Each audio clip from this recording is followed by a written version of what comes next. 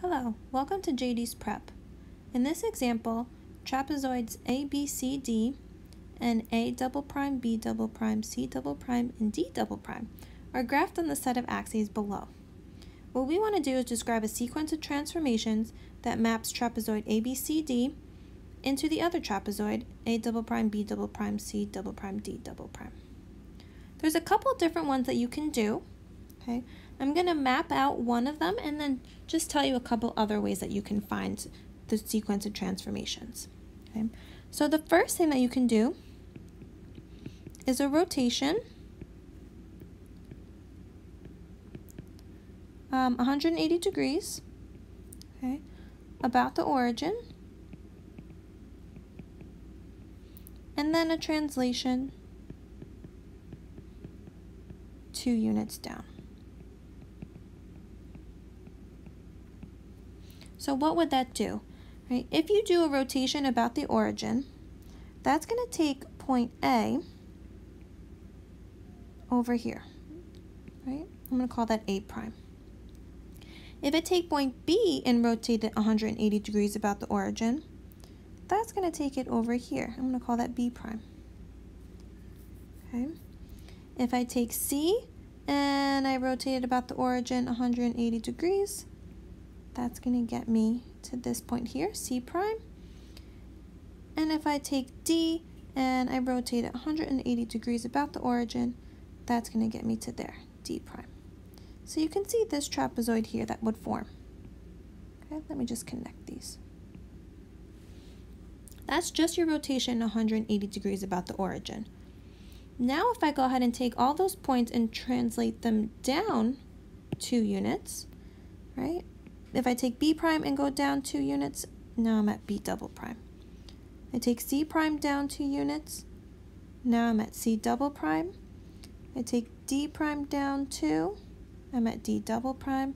I take A prime down 2, and I'm at A double prime, which is getting me exactly to that trapezoid that I wanted.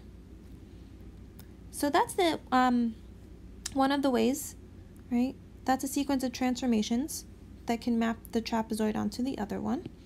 A couple other things that you can do, and I'll just list these out here, is you can do a rotation, again 180 degrees, but this time about the point B. Okay. After you do that, you can do a translation 6 units down, and then 6 units left.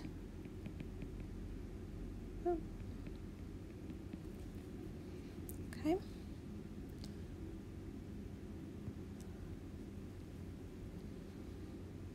And then another one that you can do, let me just add these in here, is you can do a reflection over the x-axis, a translation 2 units down, and then a reflection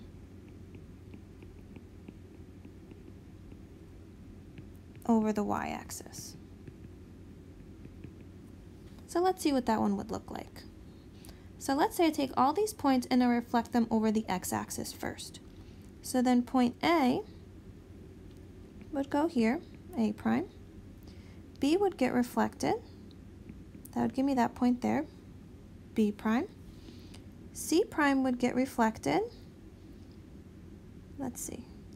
1, 2, 3, right there, C prime. And D prime would get reflected. Sorry, D would get reflected there to D prime.